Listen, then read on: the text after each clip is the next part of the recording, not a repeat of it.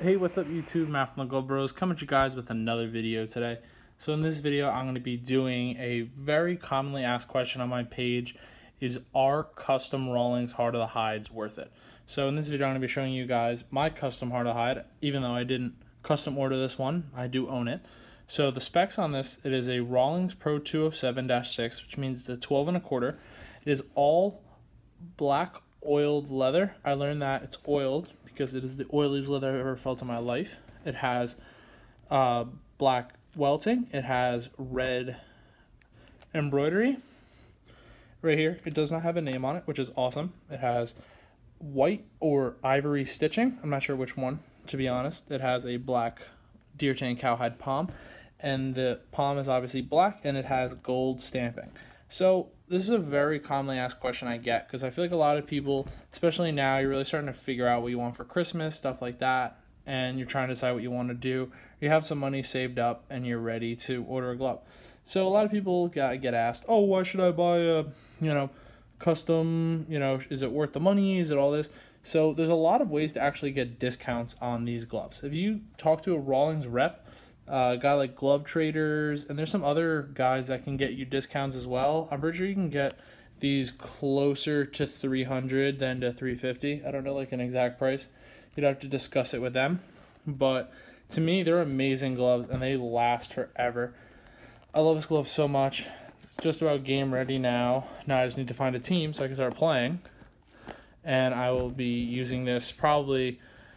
I'm probably still going to use my Bryant, but still. I really like this. I'm probably going to end up gaming this over time. I just want to be super comfortable with my glove at first, so I'm probably going to use the Bryant.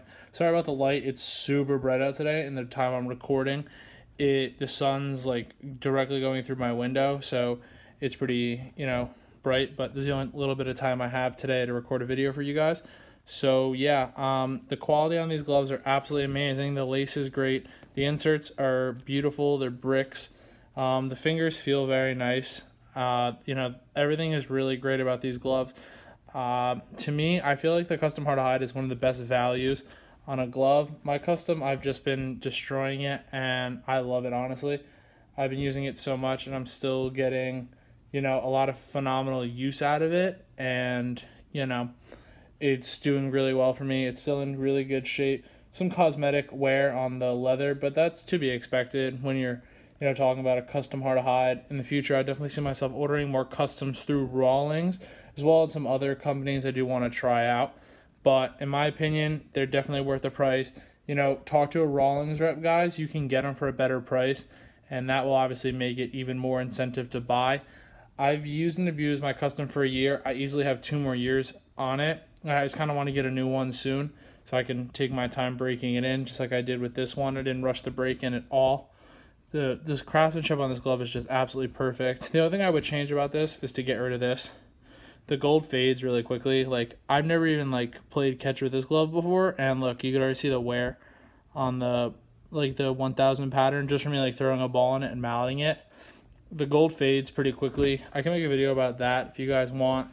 I've had mixed reviews on the gold, so I can make a video just about that if you guys want. So stay tuned. I'm going to be trying to keep some more glove videos coming on the channel. You guys seem to like those more than anything else. Podcasts are going to keep going. So if you guys have any podcast names, let me know. Right now, my favorite name is from Benny. It's Matt's Mendoza line. So if you guys know what the Mendoza line is, that's great. You get it. You get why it's funny. If you don't get it, you should do some research on it. It's a pretty funny little thing. And I like that because it's I try to keep my quality up instead of down. So if you guys, enjoy this podcast, smash a like, give me a thumbs up to let me know. Comment any names you guys have or any logos or intros, whatever you guys have. Always slide in my DMs on Instagram, or I check my YouTube messages now too. So let me know. Comment, like, subscribe. Until next time, have a good day.